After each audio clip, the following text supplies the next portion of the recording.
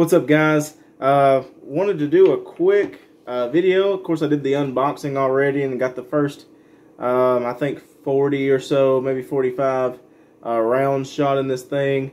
And figured I'd do a review real quick for anybody that's thinking about getting this gun. Of course, it's the Smith & Wesson M&P 1522.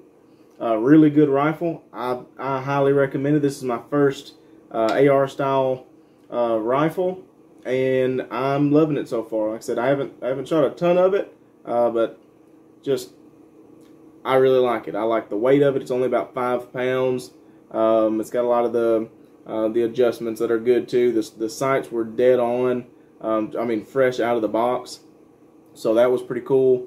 And looking to upgrade it too. So leave any suggestions that you've got in the comments. But I know I'm looking for a red dot to replace this. Of course, it has the Imbus pop-up sights here. Got 2 sets there, and adjustable stock there. But that's what I'm looking for, is a red dot to put here. Maybe a sling, probably, and definitely a light up under here. I know a lot of people are replacing the stock grip here with the MOE K grip. May do that, not sure.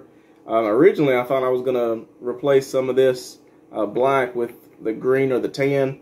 Decided against that. I really like the all black look of it, so that's not going to be something I'm going to look at now. I also want to get the suppressor. So there's a nice suppressor, just screws right on, just like this one comes off. But finding the subsonic ammo is going to be the issue. But once I find that, if I have some, that's what I'll probably do, is get the suppressor then. But like I said, it's got the pop-up sights. They were dead on. I mean, dead on target right out of the box. So I'm really impressed by that. The only complaint that I've got, I guess right now, is the adjustable stock is kind of loose. Let's see if I can put it down on the table. You can see it's got some give in it.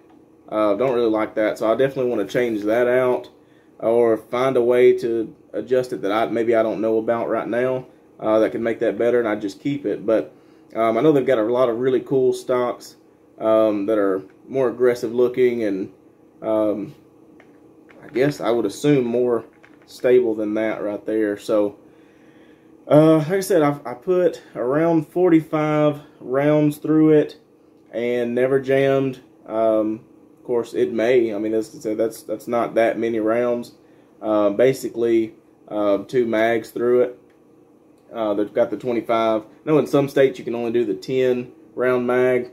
Sorry that you live there. Definitely like the 25, and I know that they've got a 35. I don't think I'll go with the 35. I think I'll keep the 25 that's on it, or maybe just find a second mag that I can do. But overall, like I said, just wanted to make a quick video. I highly suggest it. I like it. The only complaint I've got is the stock. That's the only one I've got right now.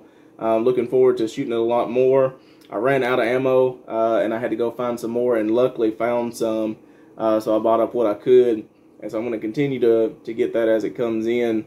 But like I said, overall, I love it so far. So recommend you go get one. If you want one, they're in the target price right around $450 in my area.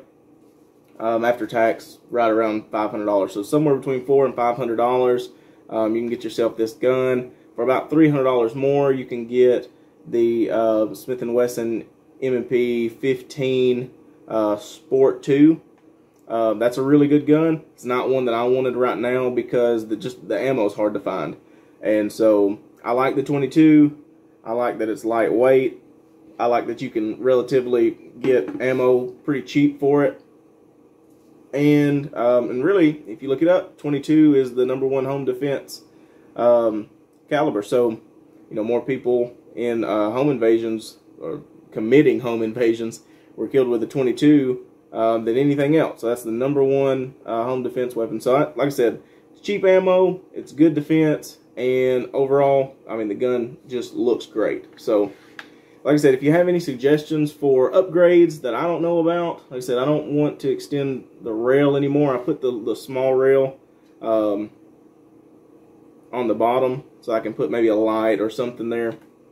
But if you have any suggestions of different things to do to them, like I said, I'm looking it up on my own too. But if you've got any suggestions, I'd love to hear them.